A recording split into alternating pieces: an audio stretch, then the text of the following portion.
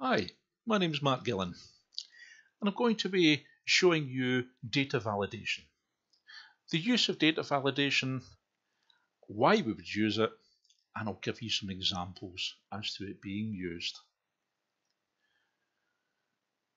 You have a sheet here within this workbook where we have the first name, the surname, and the age.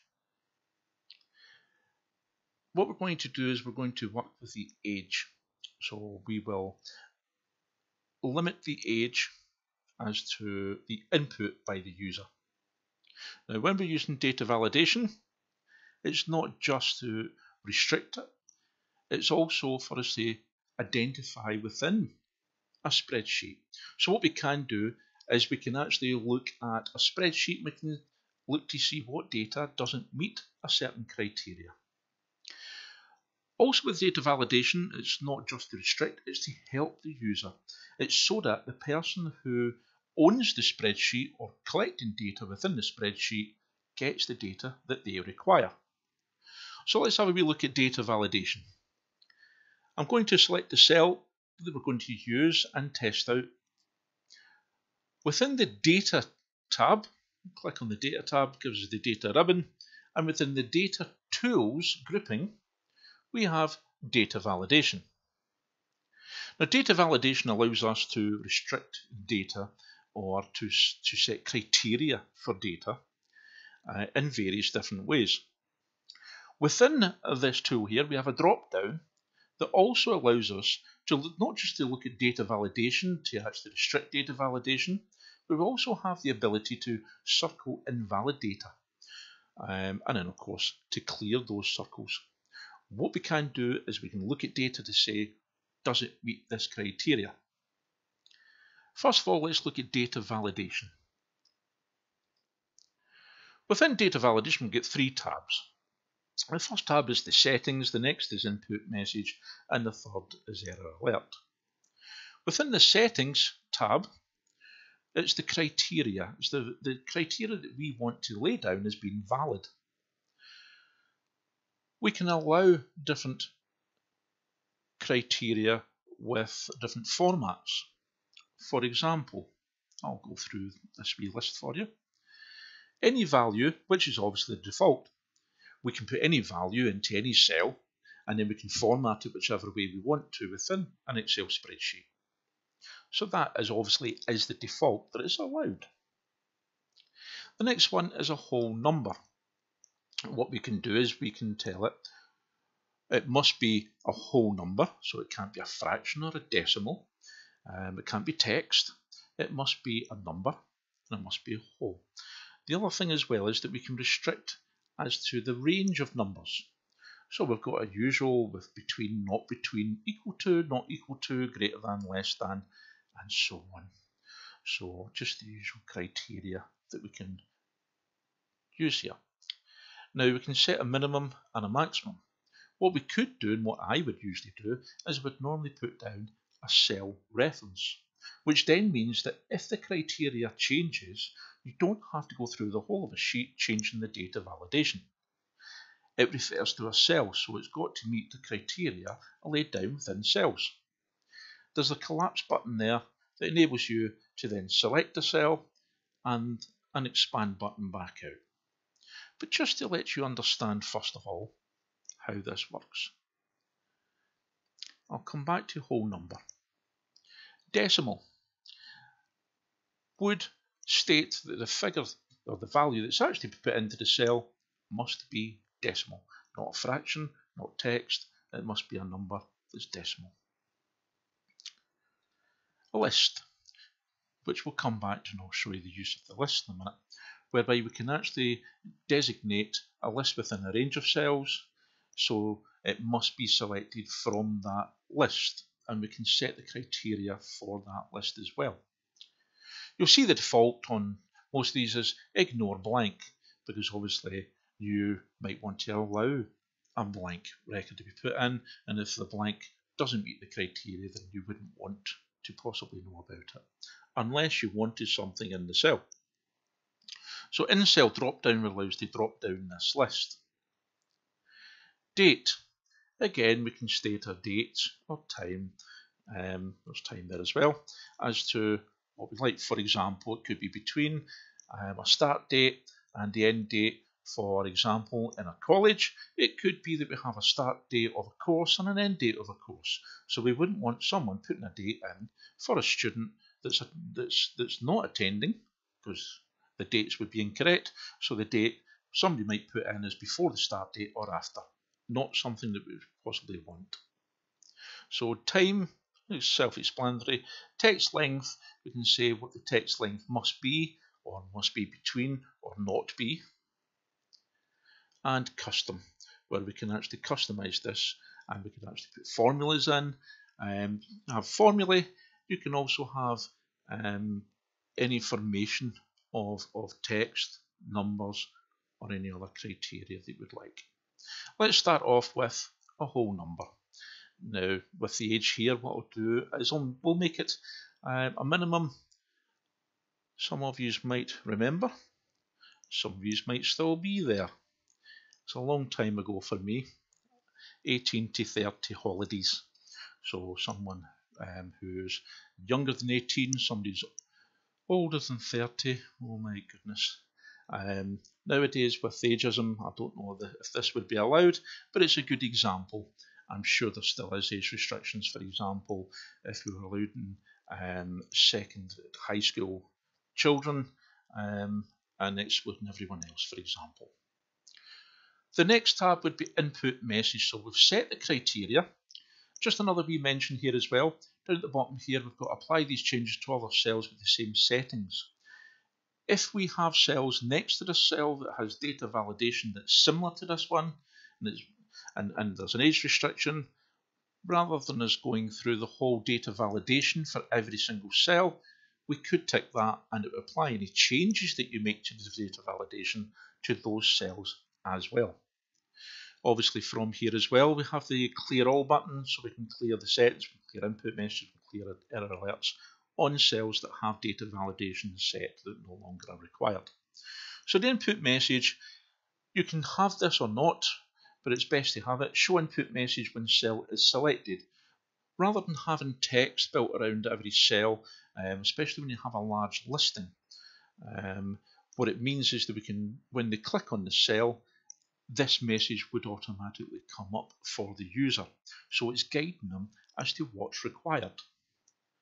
So this one here, what we can say is age between 18 and 30.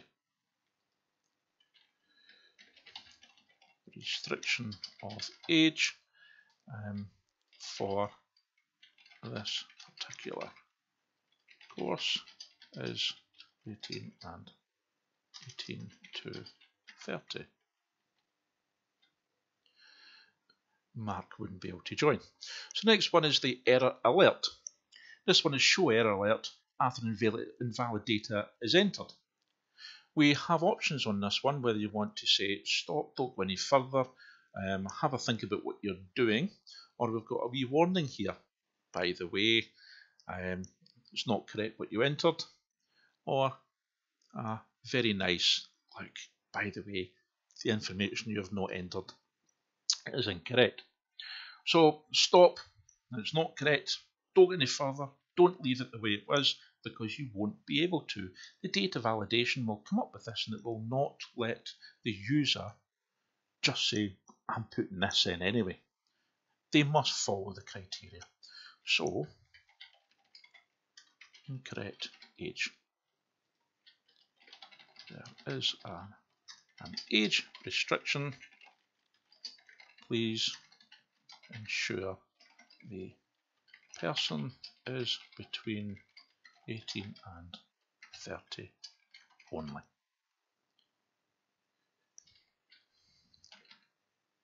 Re-enter the age. And OK. So as you can see, the cell is selected. If I'm away from the cell, it's not selected. It won't come up with the message. So if I select a cell, it's telling me there's an age restriction. If I try to put an age in there, so let's put my age here.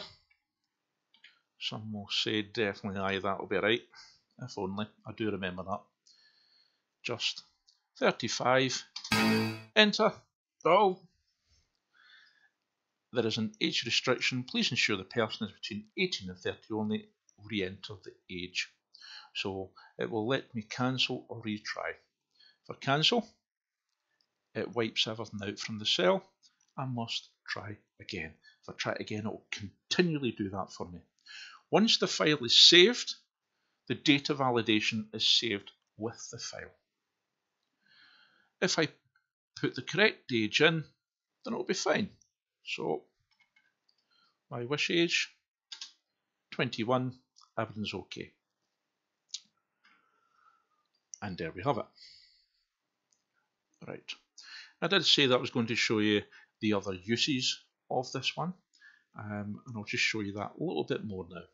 So within the next sheet, to identify anyone who's not the correct age.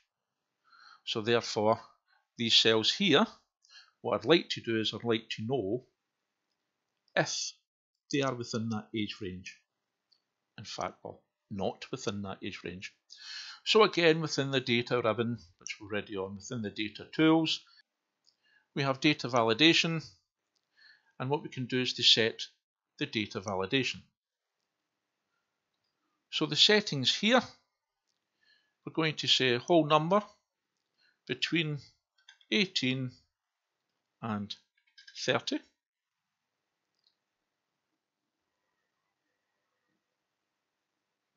And input message, well, we don't have to show anything here at the moment. We only want to actually find out at this moment in time, and we don't want to show an error message.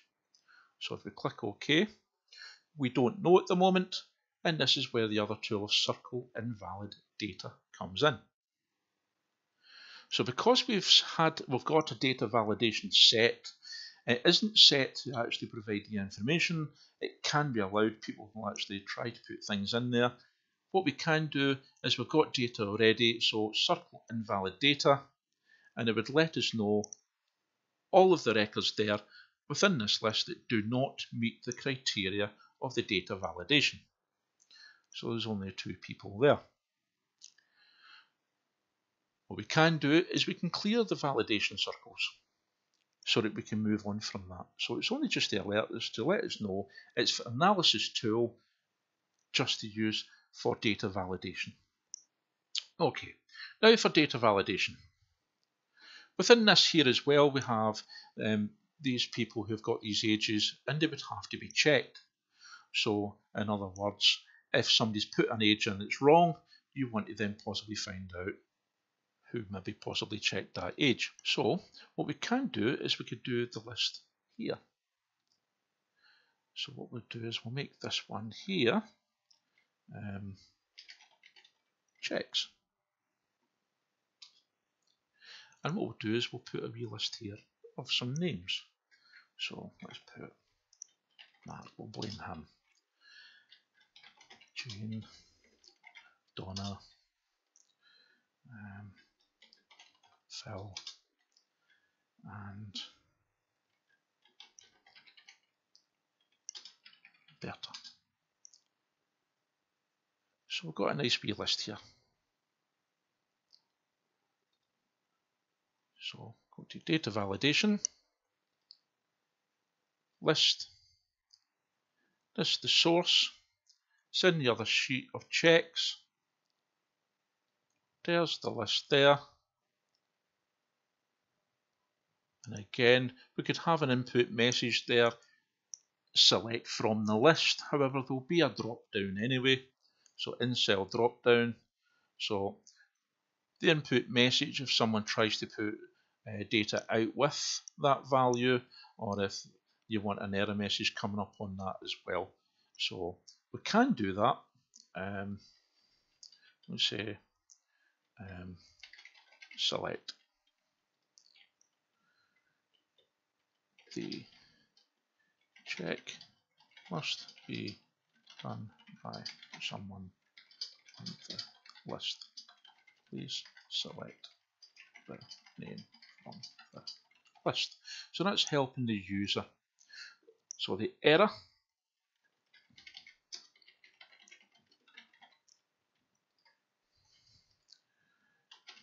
unidentified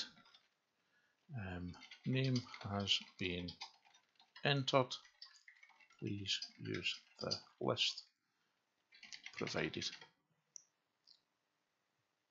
Okay. So now, if we come to a cell there, they are within the age range, that's fine. So it tells us here how to use the list. We can use the drop down. Let's use Donna. And let's see the other one here as well. And if we try to put anybody else in, so let's try and put in George. Nope, can't do that. And it's the exact label that's come up for us is exactly what we put in to say it's unidentified. So they can retry, won't let us do that, so you have to cancel. If they keep on retrying to put that in, it will not let us. So it's just to let you know data validation does work. So cancel, select from the list there, so Jane, and that's us use data validation. Try it out yourself, try out the dates, try out different combinations of data validation across different cells, and what you can do is you could even try the other little bit there which I spoke about with changing the list as well. Thank you very much for watching. Have fun. There are files provided for you. Thank you.